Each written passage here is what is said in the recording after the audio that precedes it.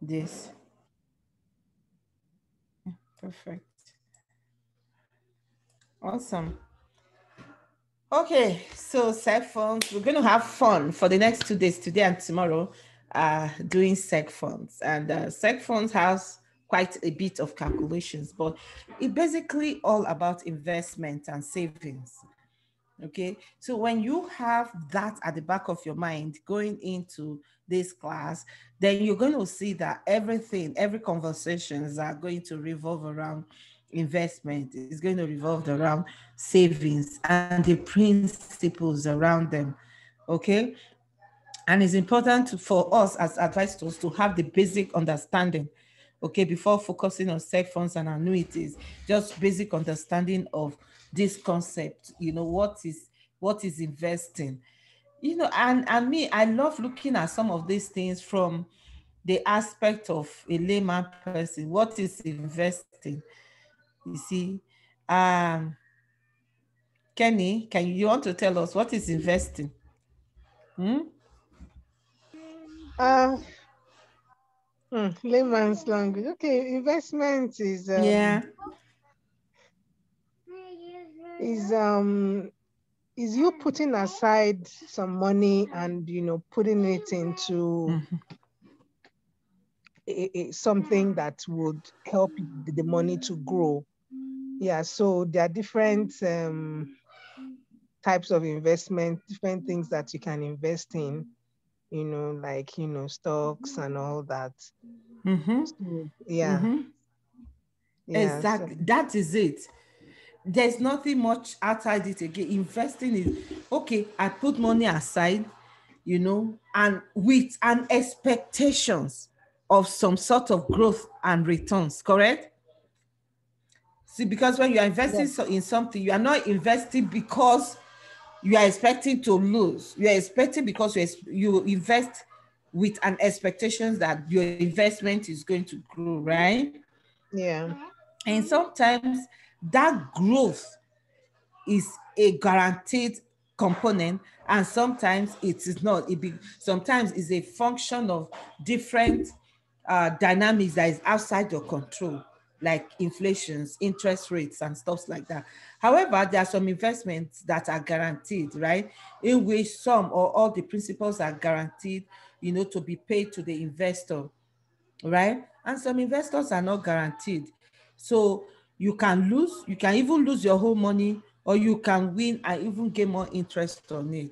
So with that basic understanding of what investing is now, going into this course now, you are going to see how this thing we've talked about in a very simple and layman terms is going to play out through different scenarios.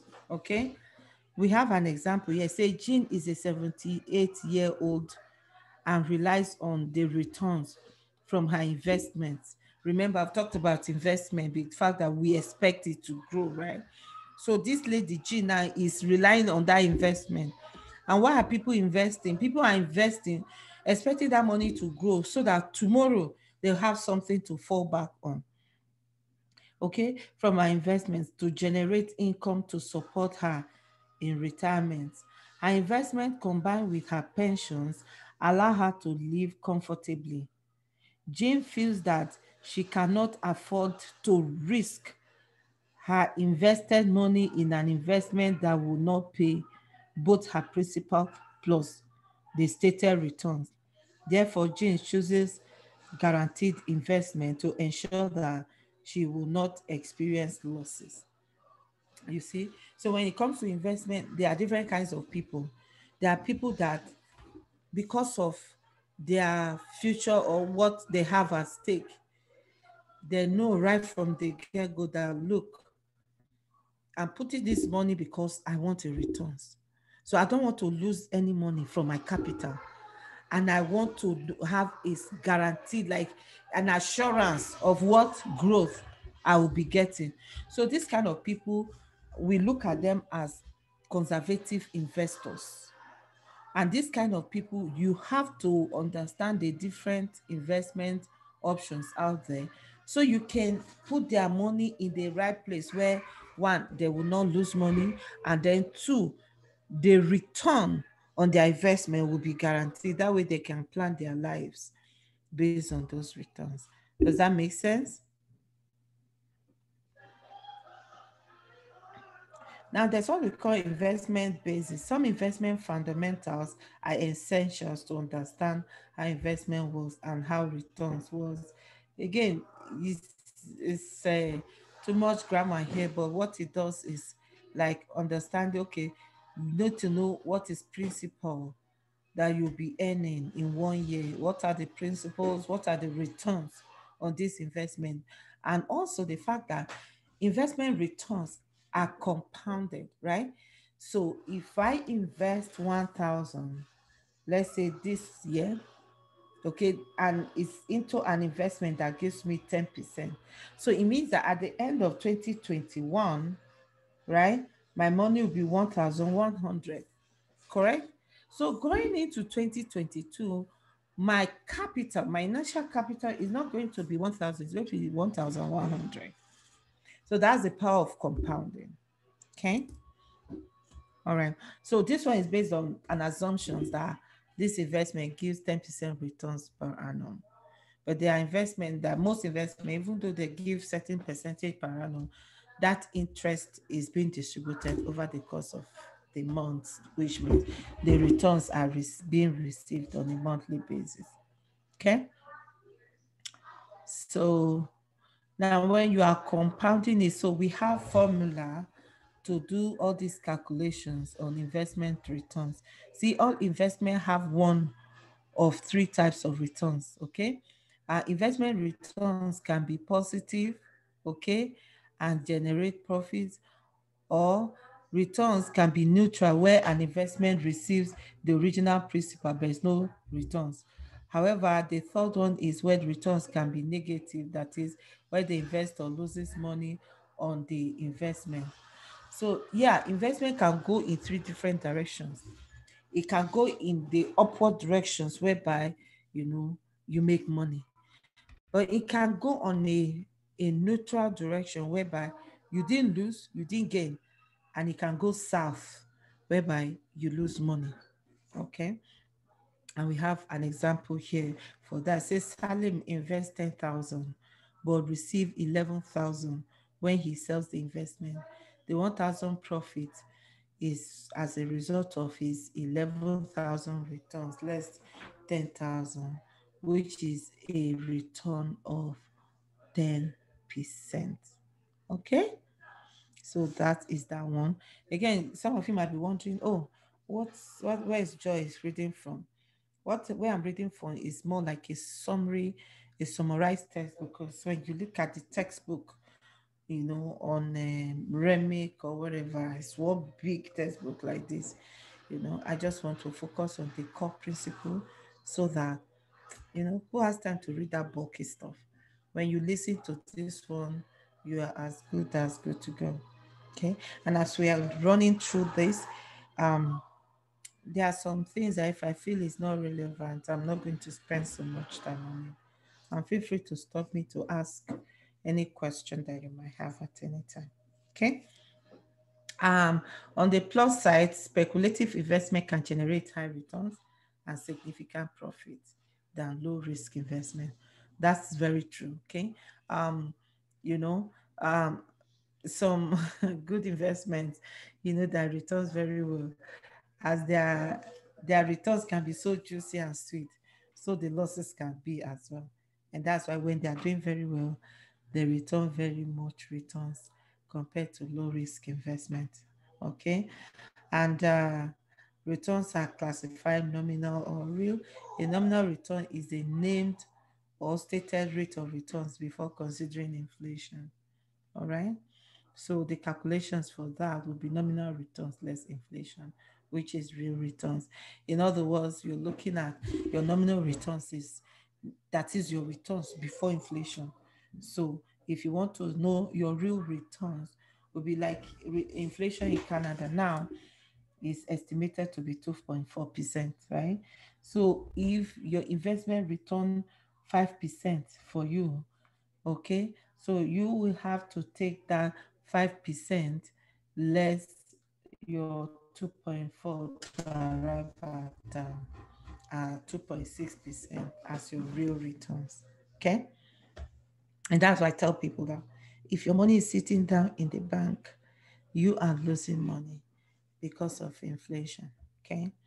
The next one here we have here is asset classes. Investment can have similar characteristics, characteristics and be governed by similar laws and regulations. They are assigned to asset classes based on their similarities. Asset classes falls into three main categories. We have stocks, which is also called equities, bonds, which is also called fixed income or debt, cash, which is also called market instruments. So you're going to see questions around, oh, the following are asset classifications except. So they are going to give you stocks, which is equity, bonds, which is fixed income, and then cash, which is more like market instrument. And then they will throw in one thing there for you to find the wrong answer. So we're going when we start solving question now, you're going to see that we were going to be coming across stuff like this. Okay, two other classes are often added to the three main classes of assets, such as real estate, and each asset classes has its own risk or returns, right? Sometimes real estate is added as asset classes as well. Okay. Diversification makes asset from the different assets. Well, the rule of thumb is that it's always recommended to diversify investments into all these fixed assets. That way you can distribute your risk across the different asset classes. Again, don't forget the asset classes. We have the stocks, the bonds, the money market, which is money instrument, which is the um, cash, and then real estate.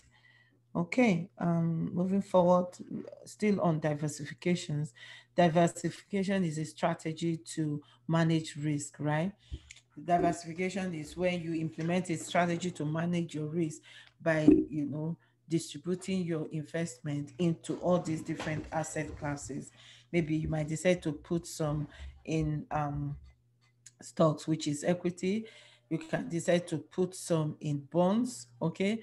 And even inside each of these asset classes, there are also uh, ranking system of risk as well. For instance, when you come to bond, the federal government, like the Canadian government bond, is believed to be the most secured bond compared to private companies' bonds, right? So those are the things. And then when you even get into like stocks, now inside stocks, they are riskier and they are middle class risk stocks, or like that too, right?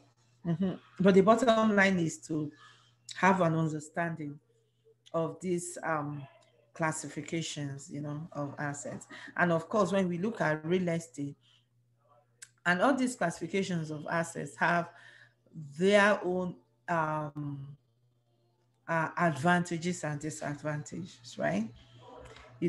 As much as it is that stocks can be volatile, like it can swing in, opposite pendulum within a sweep like this, but it's very, very liquid, right? Same thing as money market. But bond is not as liquid, but is very secure, right?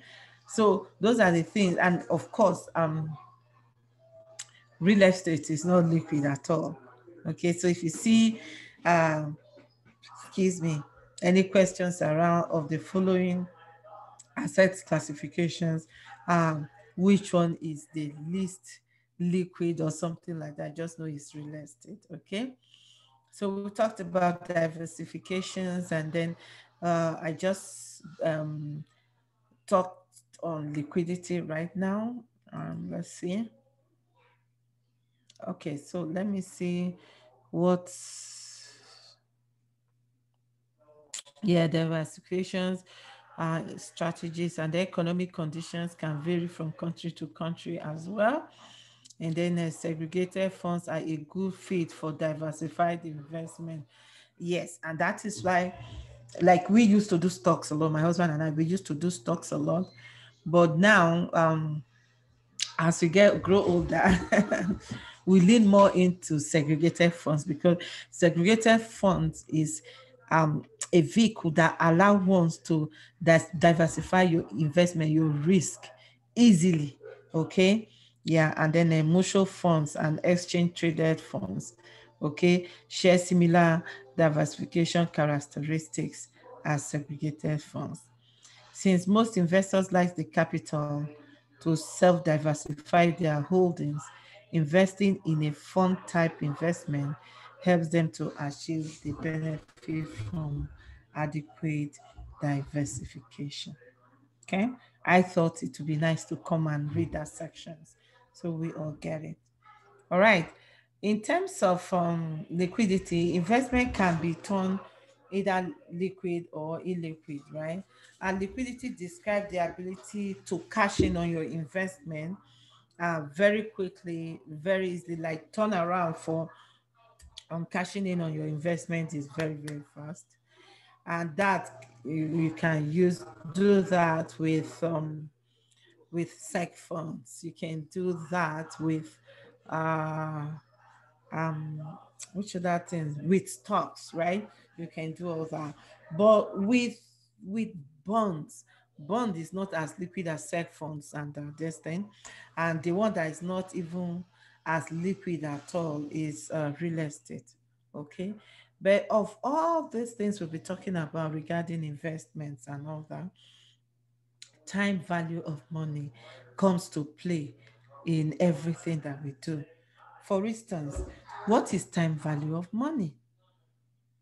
So now I want to leave the floor open again. Any of us can do that. And please talk to us. What is time value of money? Unmute yourself and share. Abidemi, you want to go?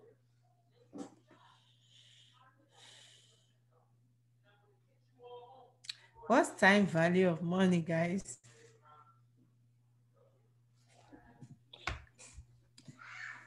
Time value Are of we money. sleeping?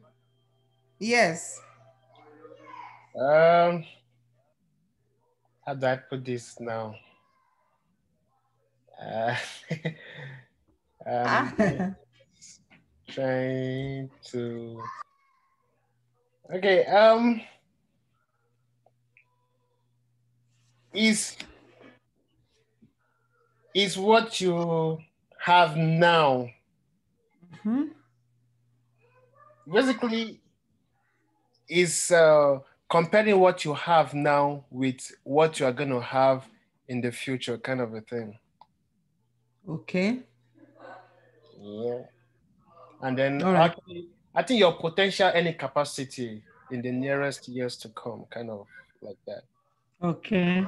Good. That is what I Good can stuff. figure out, though. No, I like that. You know, let's keep it simple, because the reason why I'm asking all this simple thing is so that, because all these things we do it every day, right? Oh, you go to, which example should I use? I'm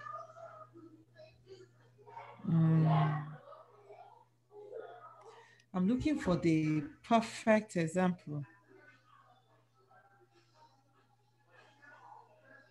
Mm, ta, ta, ta, ta, ta, ta, ta, ta, ta. Huh. How about investment, kind of a thing? No, I want to use the example of what we do on a daily basis, right? Our interaction with money, because we do this thing regularly, right? Yeah, that's true. Oh, yes. I have a perfect example now. You know, like you know these flyers they drop in the house for us, right?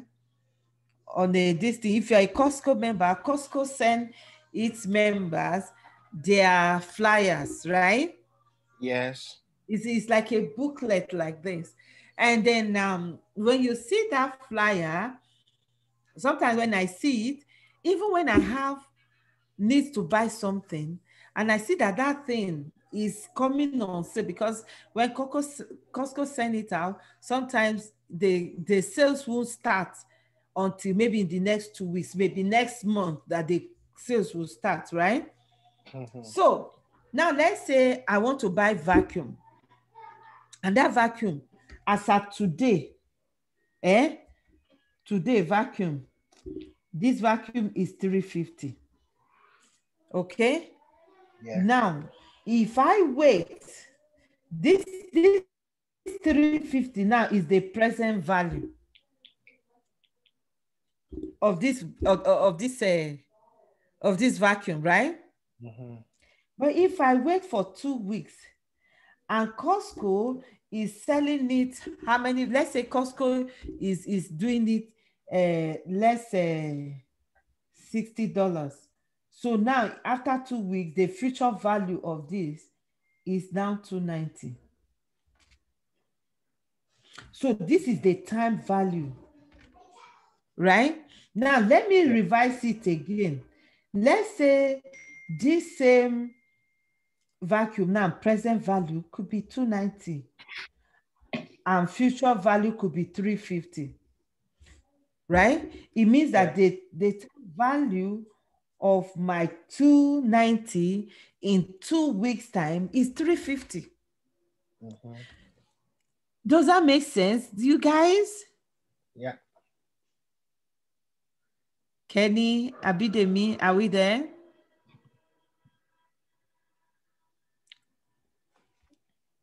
So now, if we understand this very simple thing now, that I have a vacuum that I could have bought for 290 today, present value. And then I didn't see the flyer on time, right? Yes. Maybe by the time I see it tomorrow, it's already gone, it's expired, it's finished. I have to pay 350 for it. So that is time value of money. The time value of money is the worth of your money, either in future or in today. What is the power of that money you are holding today? And what would that money, the purchasing power of that money tomorrow, right? If I made it to Costco and the sale have started, the purchasing power of my 290 today will enable me to buy the vacuum. But if I get there and the sales is over, then the purchasing power of my 290 will not be able to get me the vacuum. Right? Makes sense? Okay, I muted ourselves. Please, you guys, you're muting yourself so that you respond that way, Yeah, with So you. look at it. Okay, look here. Let me see. Message here.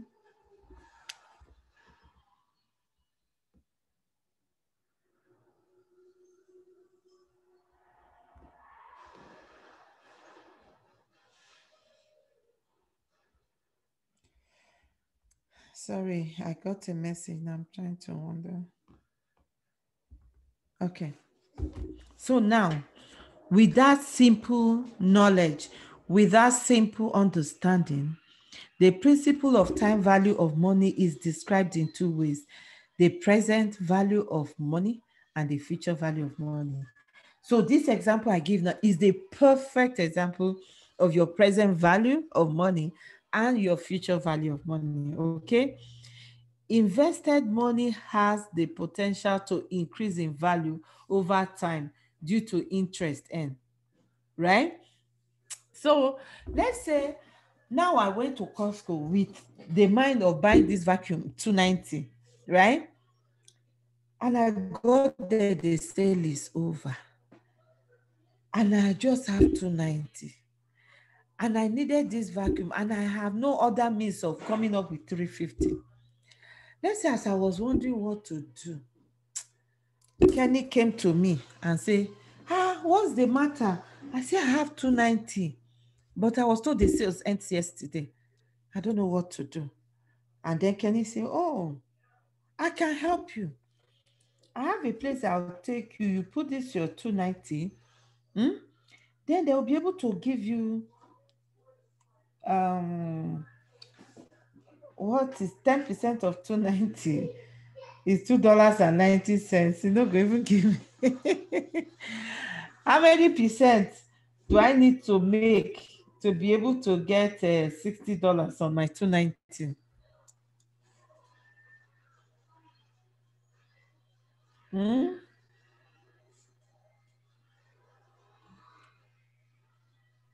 What's the question again, please? Oh, okay. What I'm trying to explain is that, so let's say when I get to Costco to buy this vacuum, let's say this vacuum is 290, right? And I had only 290 and I went to Costco. And when I got to Costco, they told me, oh, sorry, our sales is over. And I don't have any other money, right? And while I'm there thinking of what to do, Kenny came to me and said, hey, Joy, what is going on? I said, well, I came to buy this vacuum and I only have this 290. And they told me it's no longer 290. I don't know what else to do. Kenny now say, oh, okay, never mind. I'll introduce you to my company. They'll be able to give you 20% on this, your 290, such that at the end of the month, you can make this 20% and add it to your 290 to be able to afford the vacuum at 350. So what is 20% on this, my 290? $58. Is it not? It's $58. So you can see that $58 will still not get me to 350. So what do I do? So I might need to invest it maybe for another month to be able to make enough money to buy the vacuum, right? Yes. So this is what we call, in that case, in that moment, on that day, based on this investment, okay, let's even say Kenny took me to a place, they are giving me 25%. By that alone, my 290 times 0.25 will give me 72, right? So in that case, the future value of my 290 in a month's time will be how much? 362. This is good stuff, guys. Do you understand the analogy? Yeah. If you understand it like this, any calculations that they bring in future value, present value, look, use the same whatever and knock it out. Boom. See, because that value of money deals with two directions, future value or present value. And what I just explained here is what? Future value of your money. And I'm going to use this same example again. Now pay very close attention. Okay? Pay close attention. You see, this one is direct. You know, this is not in any book, you know, it's not in any textbook. Okay. This one I have the rights to this explanation, to this example right now. Okay. So Joy, I went to Costco. I have 290 and I want to buy vacuum. But getting to Costco, I realized that this vacuum that I thought was on sale is no longer on sales. Apparently the sales was over. So I was so disappointed and I was wondering, okay, what am I going to do now? And as I was contemplating on what to do, I ran into a friend of mine who is a financial advisor. And she said, hey, Joy, good to see you after all the whatever. And I explained my dilemma, like, look, I came all the way. Imagine, I came all the way to buy a vacuum. I saw the flyer. I was excited. I didn't even look at the date, only to get here and I was told that the sales is over. The present value of my money is 290. Okay. So this my close friend now I say, oh, don't worry. Okay. How about we put this your 290 in an investment that will give you 25% per month? No investment give you 25% per month, but for the sake of example, is what I say. So don't come and say, Joy say 25% per month, right? So how about I can help you put your 290 in an investment that will give you 25% per month, so that by next month you'll be good to buy your vacuum. I say, really? He say, yes. So right there and then, I did a quick mental calculation. Say, if my 290 will give me 25%, so it means by next month, my money will be 362. Yeah, I can buy my vacuum now. So that 362.5 has now become the future value of my 290.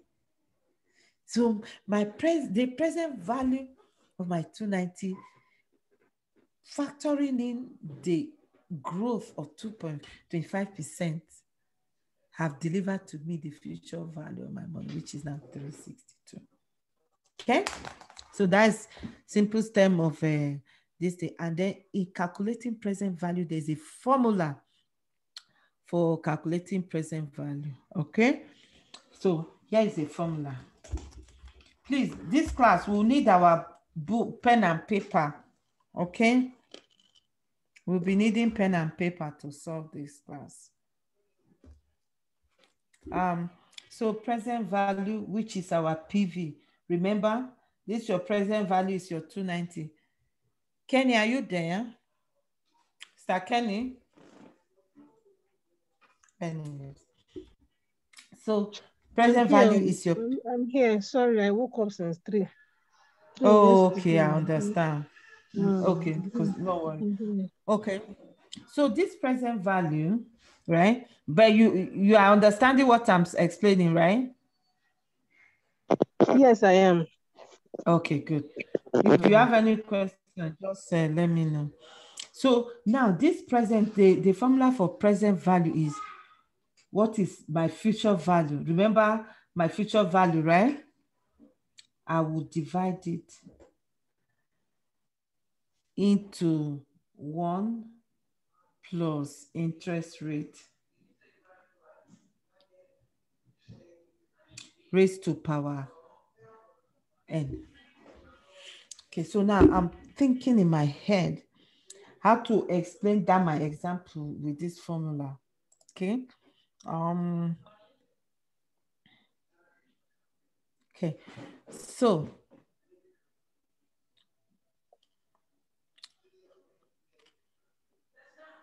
that is number of years. So n is the number of years, right?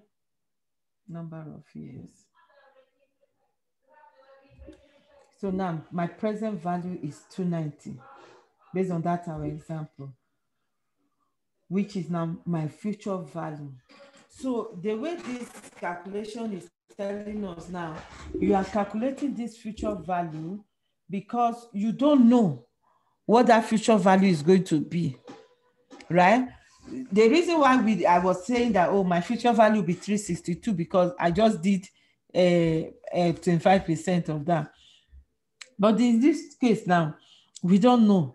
So we're going to take present value will now be future value divided by, right? Future value divided by what? 1 plus interest rate. Interest rate raised to power n. Interest rates. Let's say if your interest rate is 5% or whatever it is, okay, 5%, 0.05 raised to power n. All right. Let me write this out nicely and show you guys. Don't forget to put it this way, which will be your future value divided by 1 plus rate, which is, let's say, 0.05 raised to power n, or 1 year or 2 years. always write out the formula like this. Still see that? You guys see that? Okay. I'm recording the class, so I'm going to send it to everybody. Okay. Now look at this example. Julie wants to know how much is needed today to pay 5,000 in 5 years, given the current interest rate of 3%. The present value of 5,000 in 5 years based on 3%. So now Julie wants to know how much is needed today, okay, to provide 5,000 in 5 years. So again, the way to also look at this is that now we know the future value, but we don't know the present value, right? For instance, in this instance now, still using that my vacuum example, let's say I know that, okay, the vacuum in 2 weeks time, in 2 weeks time is going to be 350, right? And then I'm looking to know how much is it today, because Costco factor in a growth of 3% to arrive at that 350 in 2 weeks time. What would the vacuum be today? So based on these examples that we have here now, our present value will be calculated as future value, which is 5,000, okay, divide by, in brackets, oh my God.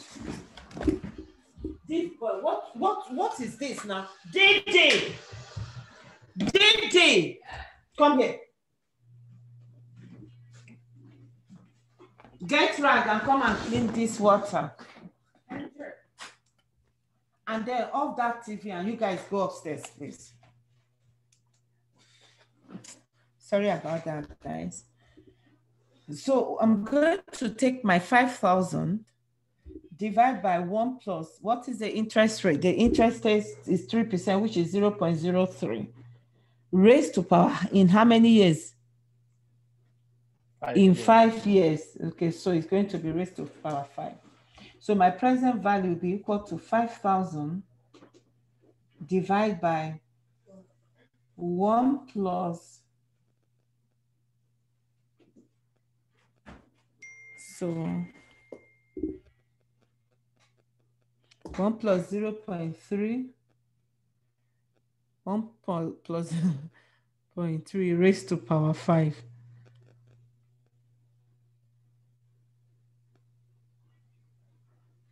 Okay.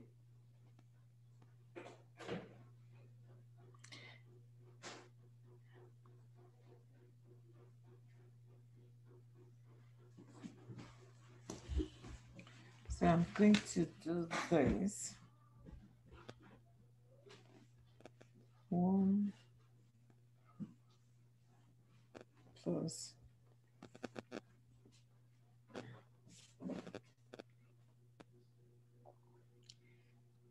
at least my calculator doesn't have raised to power here. Let's see, calculator.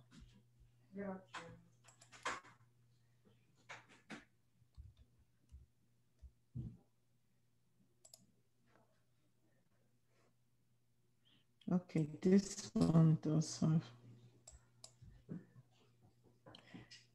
Can you guys see my calculator?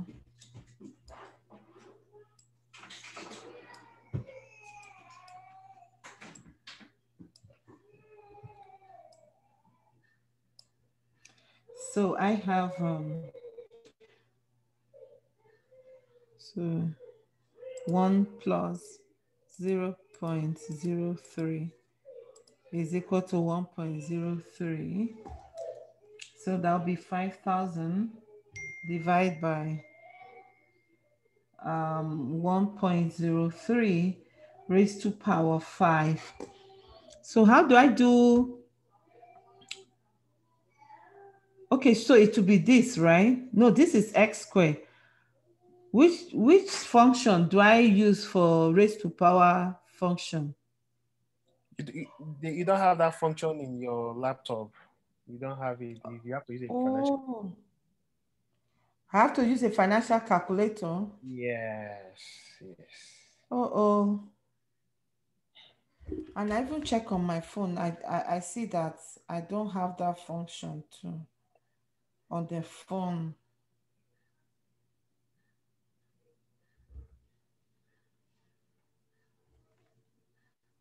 Yeah, it's financial calculator that has that functionality. Ah, how do we do this one now?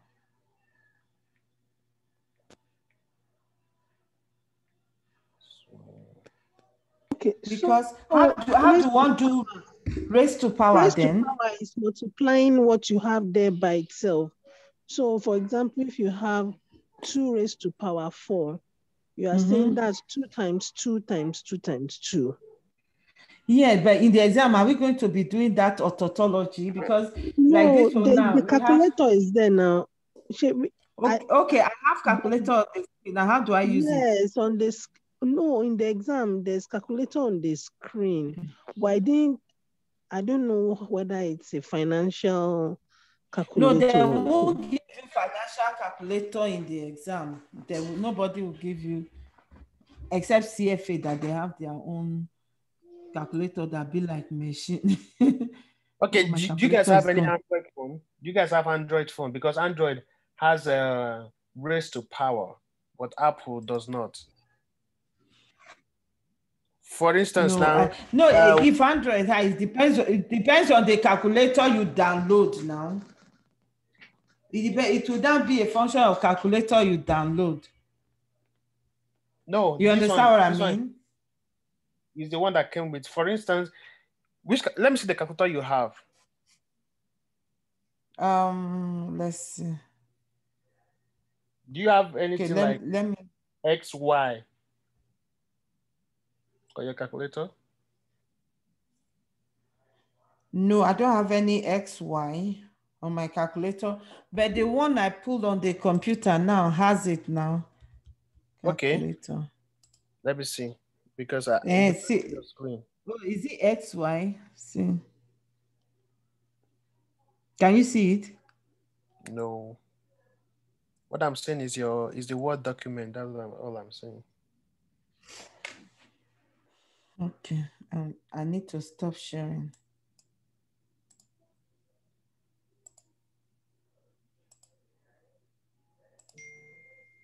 Can you see it now? Okay.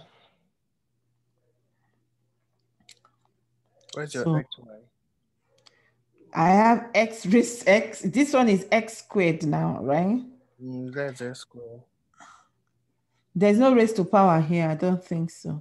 You see this reverse that is on beside standard towards your right hand side. This one? No, the other one. This one? No, towards your right. Go towards your right. This one? Yeah, do that. Click on it. Let's see. Okay, Say no there's history. no history here. Click. How about here? Aha, Standard scientific. scientific. Yeah, click on it. Aha. Okay. There we go.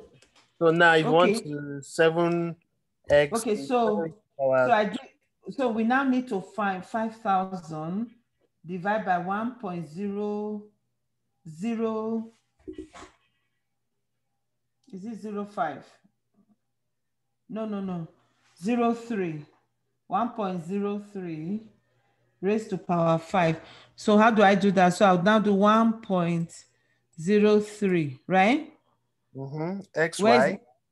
Where is XY? This one. Yeah. Okay, raised to power 5, right? Yes. Okay, then equal. That's right. Okay. Okay, so my distance would now be 5,000 divided by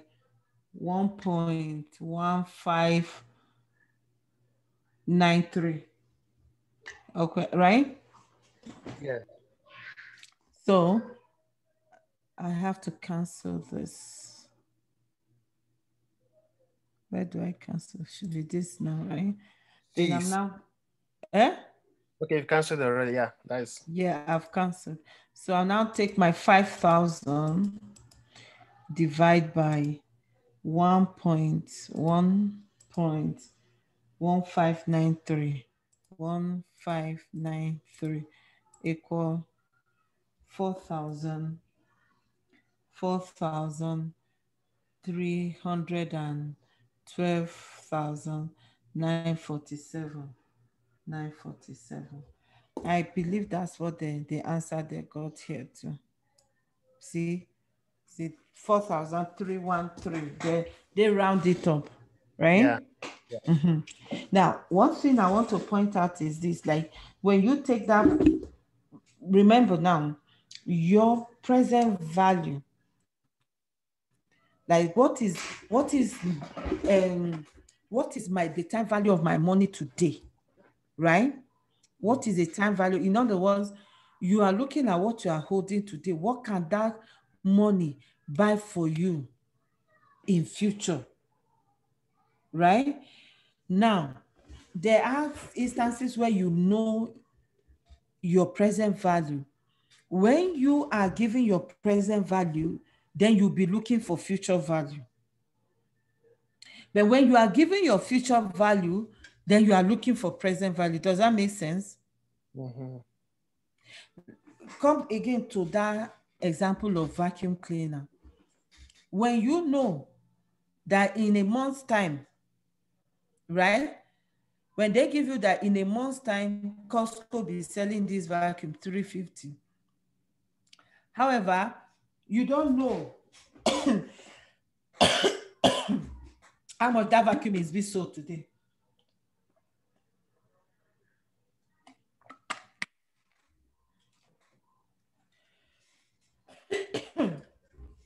That means you are looking for your present value today, which is what we just looked for now.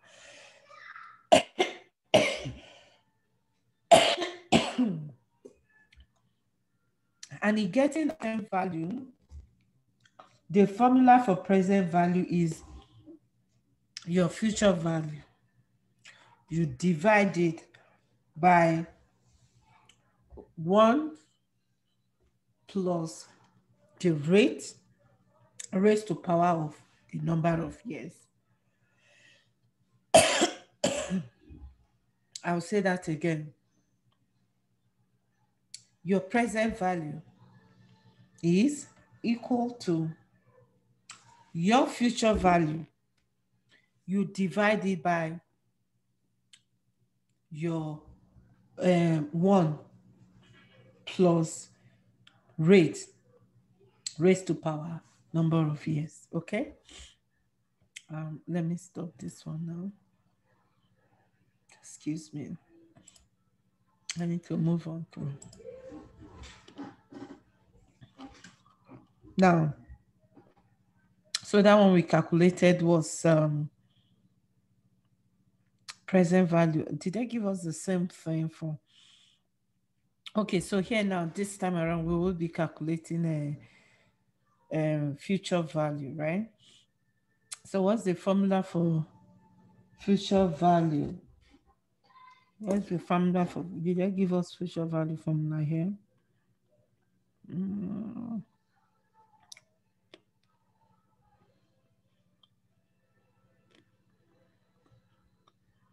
Okay, yeah. Here's our formula for future value.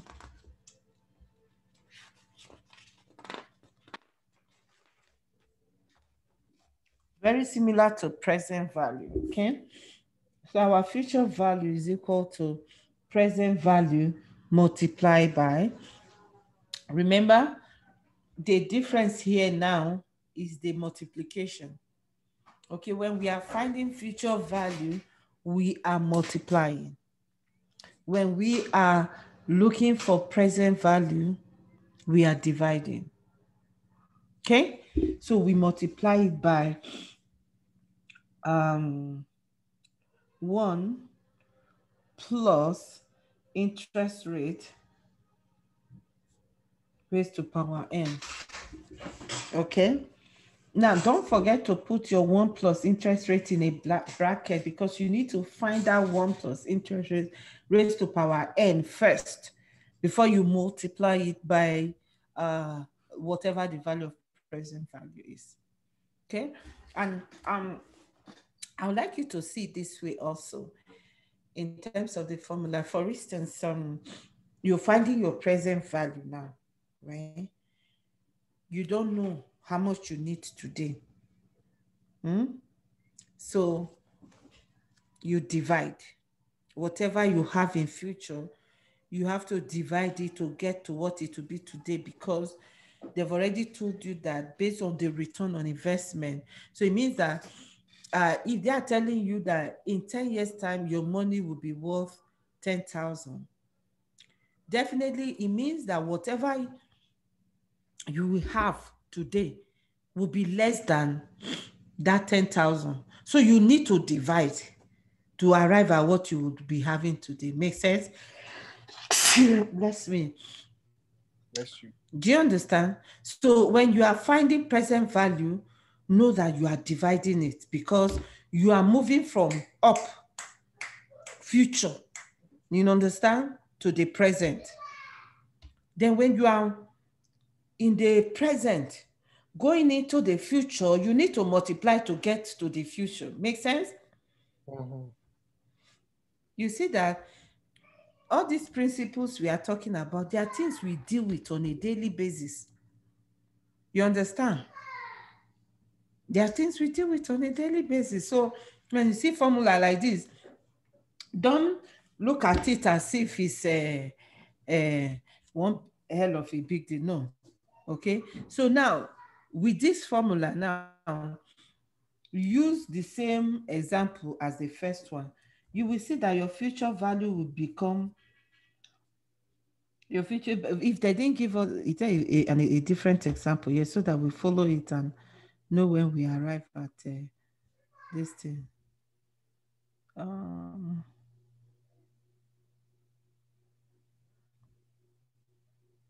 Okay, yeah, there's an example here.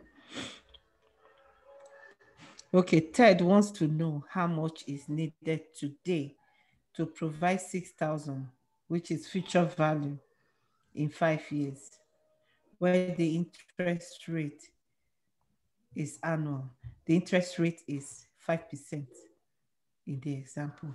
Okay, so Ted wants to know how much is needed today to provide 6,000 in 5 years, right?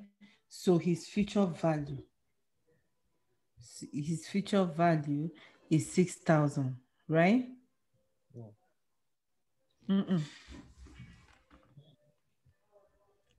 No, Ted wants to know how much is needed today to provide 6,000, which is 6,000 is future value, right?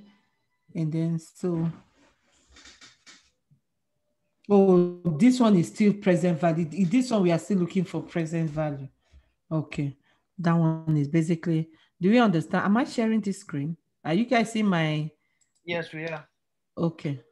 Oh, you have unshared it. You stopped sharing, so you need to reshare. Sorry. Okay. Yeah, we can see it now. Okay, so this is a second example of present value. Okay, I thought, so we've already understood present value now. So let's move on to, let's see if this one is on future value. Sam has 5,000 today and wants to know the value of that sum in 5 years. Okay, so this one is future value. Given the current interest rate of 3%, the future value of 5,000 in 5 years' time at 3% is what? So in this case now, we see that his future value is equal to 5,000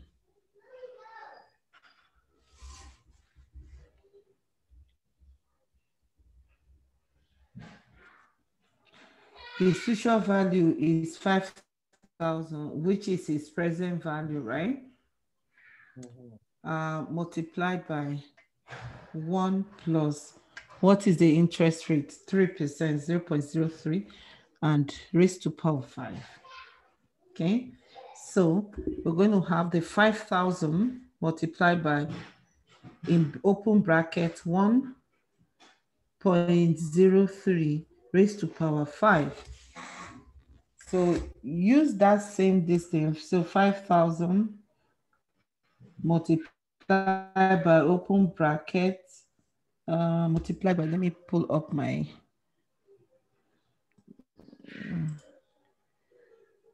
calculator. Let me check this so that when I jumped around.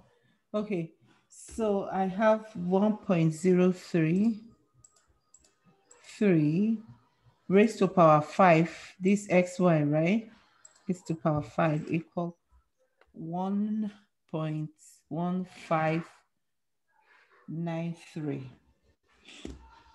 So I am going to take my 5,000, now multiply by 1.1593. So 5,000. So the future value of this 5,000 will be $5,796.50. Right? So that's, see what I got here, right? So that makes sense, right? So yes, so that is this thing, the calculations on this thing.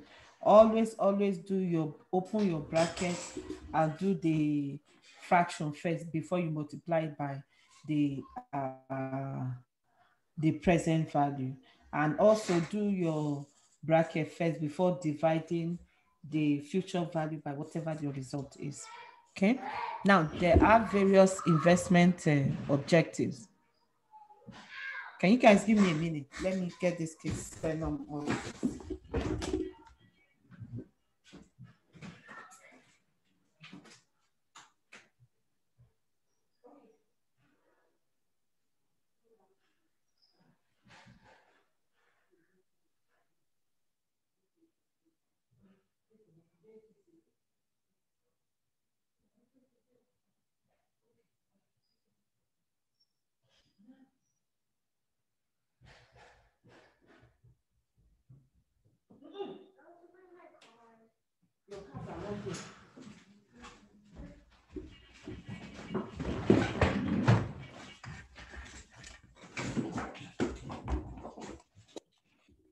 All right. Talking about investment objectives. Sorry about that. Please move these windows away from.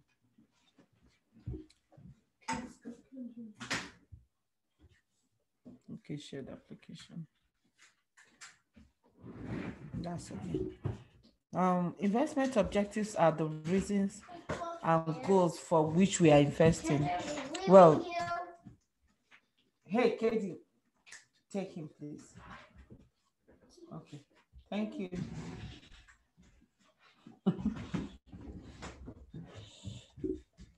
Okay, so different people have different investment objectives and also different time horizon at the same time, right?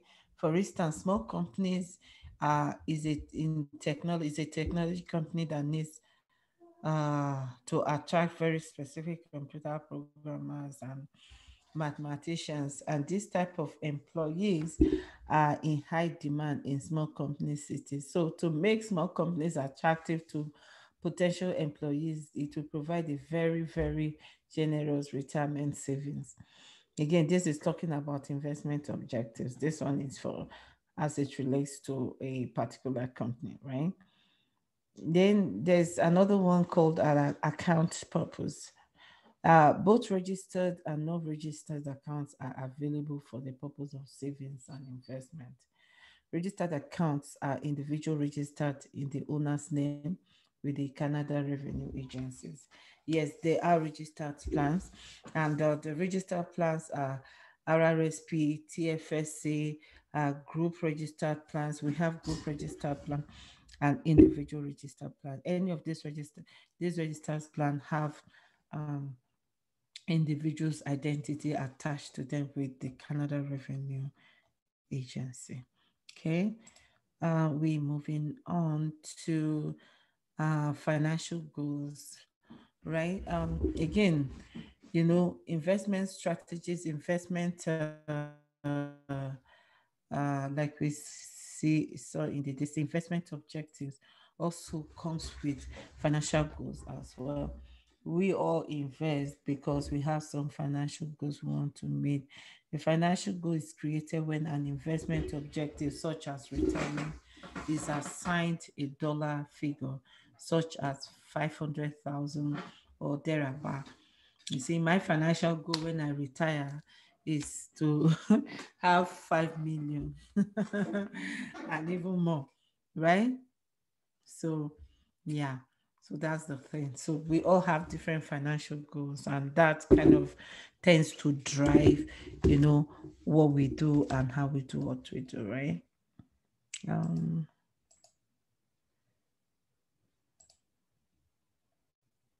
my screen is looking funny.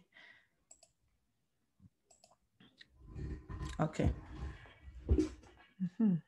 it's better now. Awesome.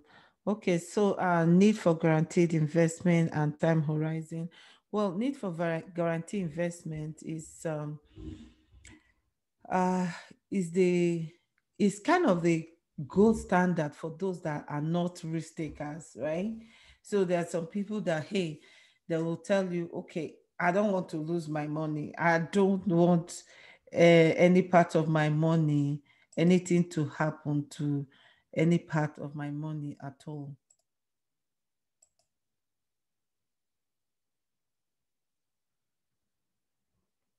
Please move this window away from the shared application. Which one is shared application? Can you guys see my screen though? Hello?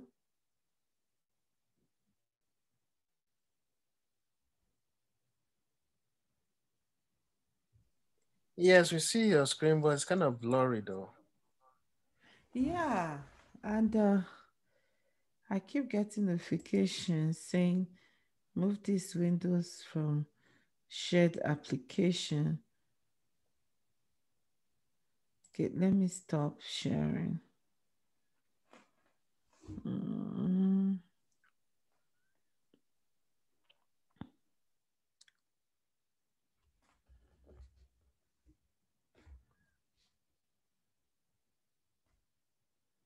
Okay, I will try to reshare again. Okay, let me. Okay, should be better now, right?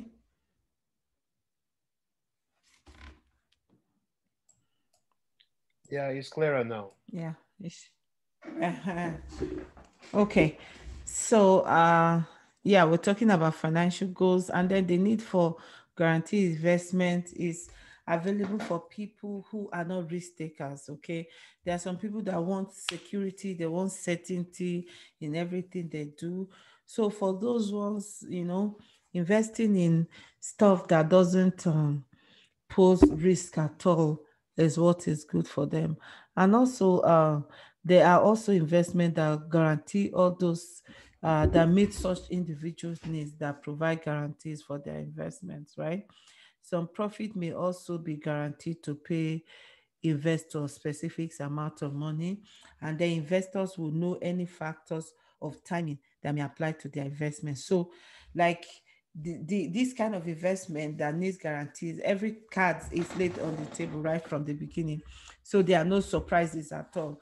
There is no any situation that will look like, okay, oh, market did this or market did that. No, everything is clearly stated, and everybody knows what they are getting into right off the back, right? And also time horizon. Time horizon is the time in which invested savings are needed according to investment objectives. Many a times when I do investment, of people ask them, what's your time horizon? So I'll say, okay, 3 to 5 years. Some say 5 to 10 years. So it depends on those time horizon that will enable us to decide where and how long we should put the investment into a particular investment fund. Okay. All right. So still have one calculations here on future value and stuff like that. We've done the calculations. We've talked about it. So again, you guys can lay your hands on some questions to practice. Now, tax advantaged investing. Now, returns from investments are received in the form of interest uh, paid by the least risk investment, are taxed at the highest rate. Okay, the same as income earned from working. So foreign income, including foreign dividend, is taxed in the same manner as interest income dividend. All right, paid by the companies from the earnings to the stock owners. Not all companies pay dividends, and there is no guarantee that dividends will be paid, right? Not all companies pay dividend, and even the companies that pay dividend, there is no guarantee that hey, we're going to pay dividend. No, it's only when they make profit that they pay dividend, right? Mhm. So that is that one.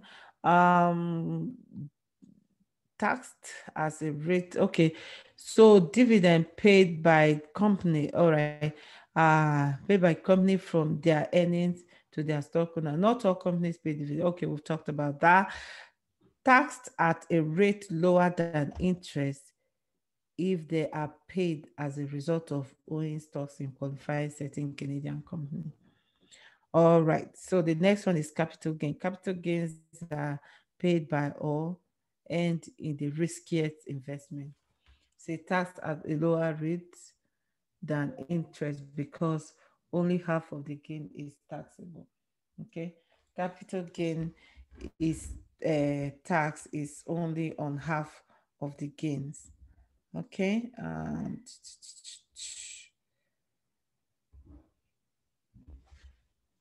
All right. Types of investment. Lots of investment now. Investor protection, risk of investing, and all that stuff. Segregated funds is one type of investment. Um, do I need to go into details of this segregated funds? Inception. I don't think so. If we start going into details of it, even right now, we are far behind. Okay. Advantages and disadvantages of seg funds. Okay. So, segregated funds, I'm going to explain to us in a simple terminology. Segregated funds is a fund that have holdings in other investments. For instance, you can have segregated funds who invest in Tesla, in Amazon, in Adobe, in medical something, even in Pfizer and all those kind of stuff. So the good thing about SecFund is the fact that there is an instant diversification access to diversified portfolio because having holdings in all those portfolios in all those companies enable is if the fund manager to diversify their funds, their assets under management. Okay. Now, there are several advantages to sec funds. Let me just read what the text says here. It says sec funds can be held in registered and non-registered accounts. Okay. Sec funds investors may face a sales fee, of course, sales fee when they invest, and this charges is paid once. Okay.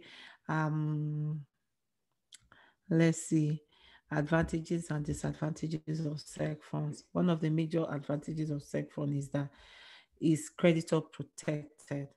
Okay, your sec fund is creditor protected, ability to name beneficiary, it bypass probate.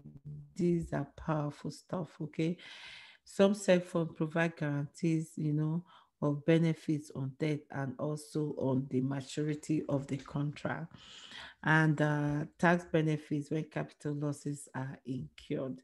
Okay, so when you incur capital losses I think there is a tax credit or something like that. And also some of the other advantages of seg funds share with other funds investments are there are variety of funds. There is varieties. You see, I always tell people that when you are looking at seg funds, think about seg funds like basketball team. In basketball team, there are many A-list players playing together, getting each other's back. For instance, if Lakers is playing and LeBron James is not feeling up to it quite well, on that particular day, they have other players that will be like it, right? But the game of lawn tennis, like if Serena Williams is playing and she's not like feeling up to it, she's going to lose woefully because her success, in any particular game relies heavily only on her own individual performance, right? So that's the value or that's the benefit of segregated funds, the fact that it has all these diversifications running through it all at the same time. Okay. Um, so, however, there are some disadvantages to seg funds. Okay. A minimum of 10-year term to maturity to the investor contract have to be met for in terms of guarantees, right? Okay, high annual fees than other fund investment, possible age restriction to entry into contracts and deposit. Interesting. Okay, where and how to buy seg funds? Well, seg funds is only dealt by life insurance companies, okay? Only those who are life licensed can sell segregated funds. Some seg funds are sold by investment dealers, but in that case, the dealers are acting as agent for their insurance only. Okay, okay. Moving on, seg for types of seg funds. There are many types of seg funds.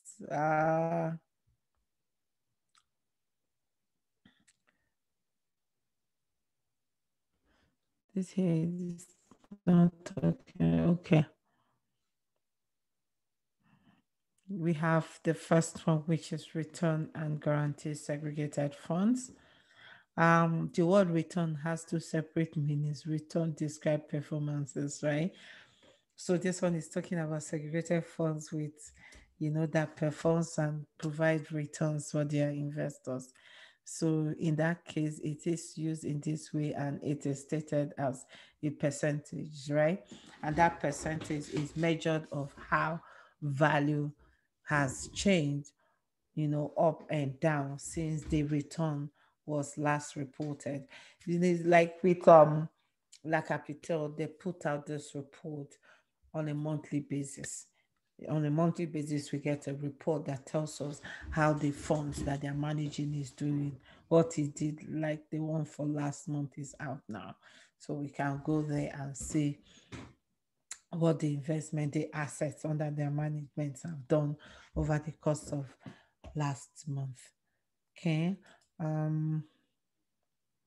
Which other one? Return describes the form in which growth is in.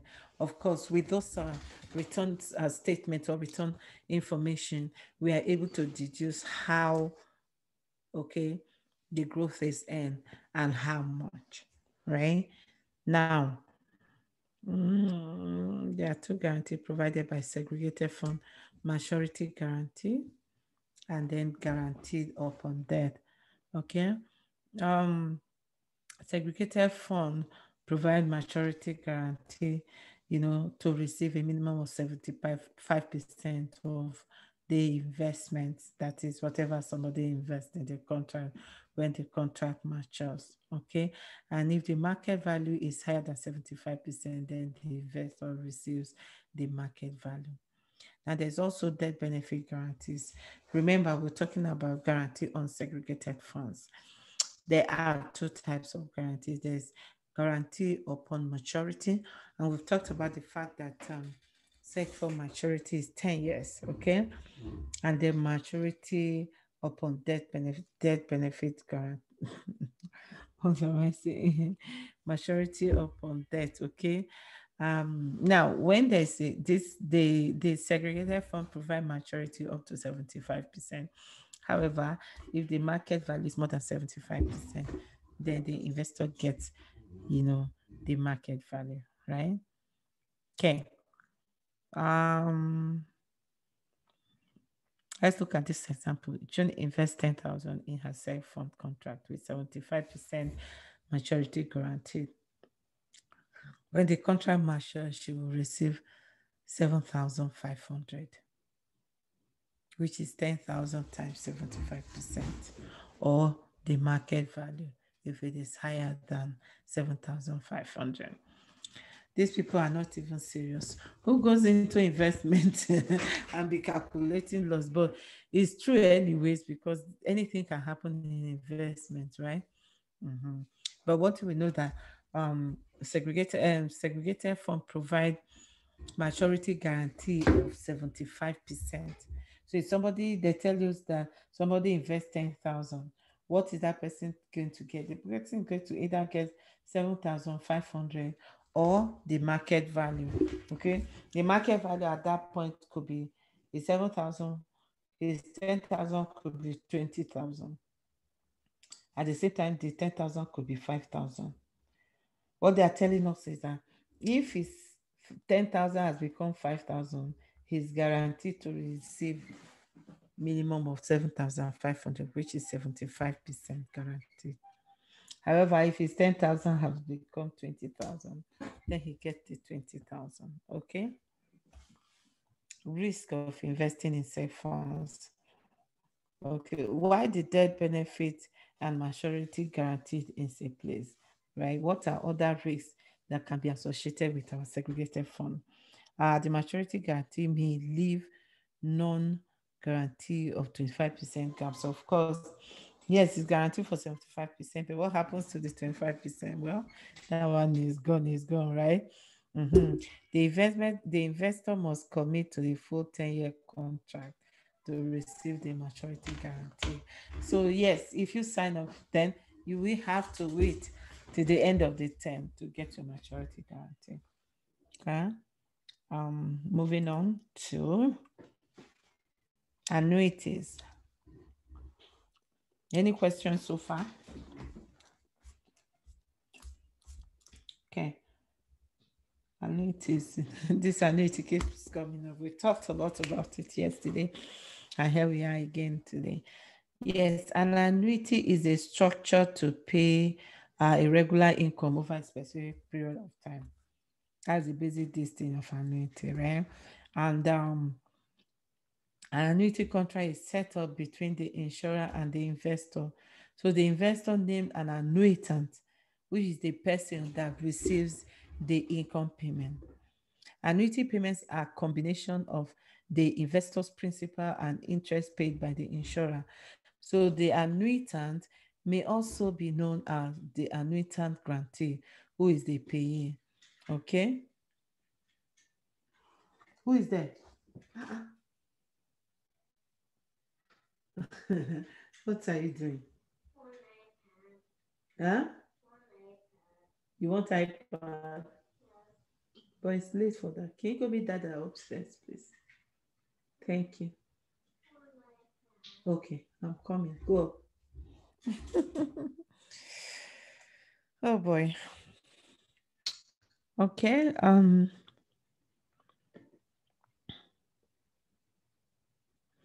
Okay, let me go through this because he has some keywords explanations that will be beneficial to us. Okay.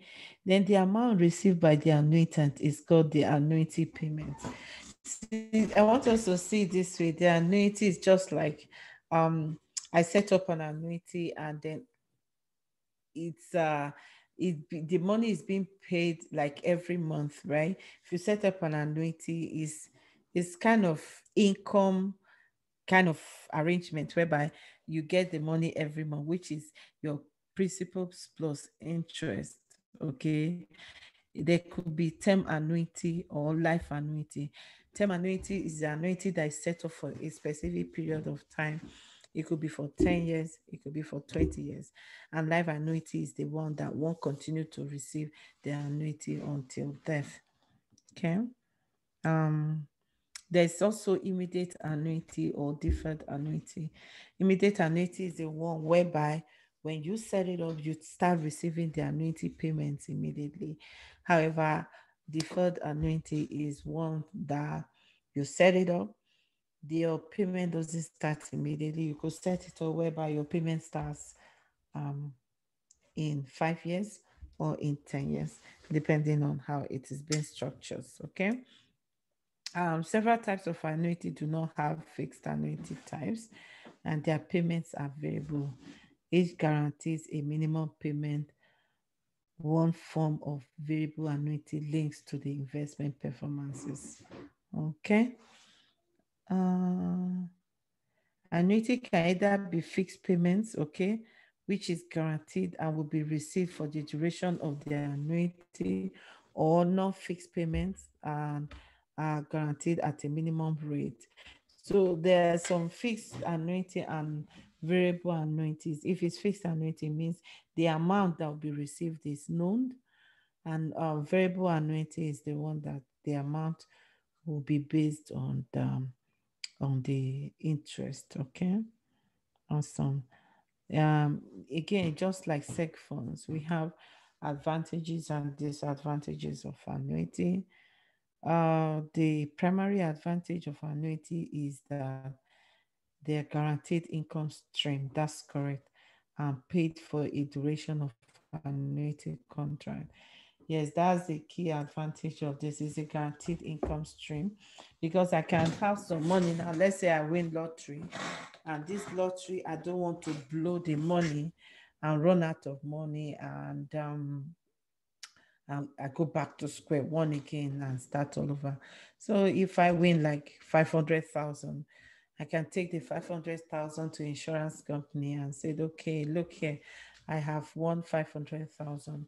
But what I want is, how much can you give me to set this up as a life annuity for me, such that every month I'll be getting specific amount for the rest of my life. So insurance company will do those calculations and come up with like, okay, perhaps with my 500,000, they can promise to be giving me, let's say, 10,000 every month. This is me just throwing numbers out there. So don't come and ask me what rate of return. Well, so maybe I'm getting like 10 grand every month. So that means that is an assurance that, okay, every month for the rest of my life, I will be getting $10,000. Okay. So that's a good, that's one of the major advantages of this thing. That's a guaranteed stream of income. All right. With types of annuities, uh, either on a payout annuities that pays income, you see, as accumulation annuity. Payout annuities are available in three forms: in terms annuity, joint annuity, and whatever. Okay. The rate of the returns and guarantees on annuities, all this. Okay, go and ask Daddy Fufu. Go and ask Daddy. This is my kids.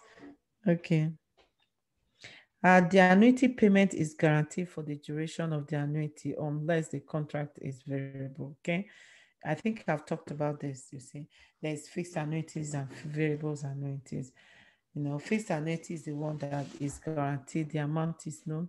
Variable one is not known. It's just determined by the market and the interest rate. Okay. Um, are there risks in investing in annuities? Of course, there are risks in investing in annuity. Um, as noted above, the risk, major risk of investing in annuity is interest rate risk. Okay. And you will see this in the exam whereby they give you maybe wrong options for you to find the right answer. Okay. In terms of investor protection, let's see the kind of investor protection. as noted Azuri protection investor through coverage. So annuity also is covered by Azuri protection also. So all annuity contracts sold by insurance will be protected by Azuri. Okay. Stocks. Now we are looking, now moving on to stocks. Okay, we've looked at annuity as another form of investing. We've looked at seg funds. Now we are talking about stocks. Okay, stocks are also called shares or equities. Okay, we all know what stocks is all about, right? The value of stock rises, it goes up, it goes down, depending on the market value, right? And also,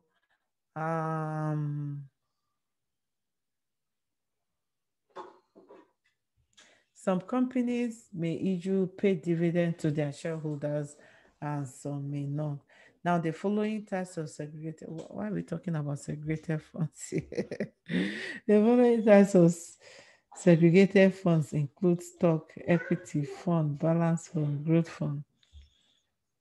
I don't know where the advantage and disadvantages of stocks and why must you buy stocks. Stocks advantages. The primary advantages of stock ownership is participation, that is the increase in the market stocks. Well, that alone is a function of this thing. I tell people because people ask me all the time, what do you think about buying stocks? I say, well, when you want to start buying stocks, you better know what you are doing, because the thing with stock is that you can lose all your money in one day, right? Uh-huh. And also, uh, and there's also a high transparency.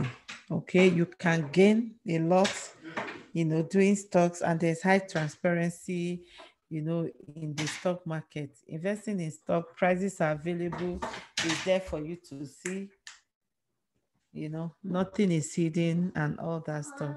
Then, well, what are the disadvantages of stock? The primary disadvantage of stock is ownership of a certain positive outcome, is uncertainty. You see, the uncertainty, the unknown. Oh my gosh. Um, you go wake up in the morning, the price could be cruising, and then boom. And again, stock is so sensitive. Stock react to so many so many things in the society, reacts to news, react to, oh my goodness. So yes, those are the things, those are the disadvantages of stock.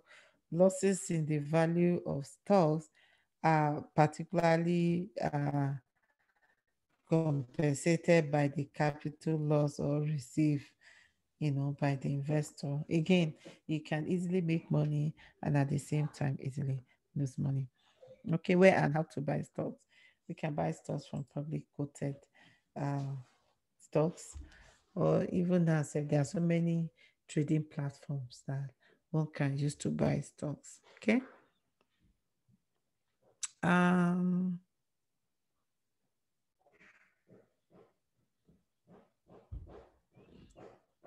so the next one is bond. Okay.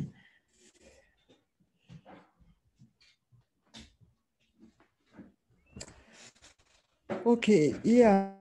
So here, investors, that is those that invested in stocks, just like those that invest in annuity and segregated funds, are protected by Azuri. Those that invest in stock are protected by, oh my God.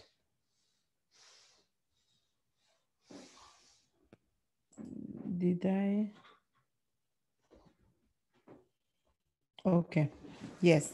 Those that invest in stocks are protected by CIPF, which is Canadian Investor Protection Funds. Okay. Bonds. Kendrick, please. Okay. So moving on to bonds. Is everyone there with me? Are we tired? Hello? Yes, we are here, but I might have to jump off now. Okay, Star Kenny. Hello. The way everyone is feeling. Okay, so maybe, okay, let me find a proper place to stop. Okay, this bond. Okay, we'll start from bond, okay? Okay, do you guys have any question before we go tonight? I think, no, not for me. No from you, right? Okay, Star Kenny. Okay, so as usual, I'll send out this video tomorrow. Okay, so yeah, thank you very much, everyone, and have a restful evening. Okay. All right, good night.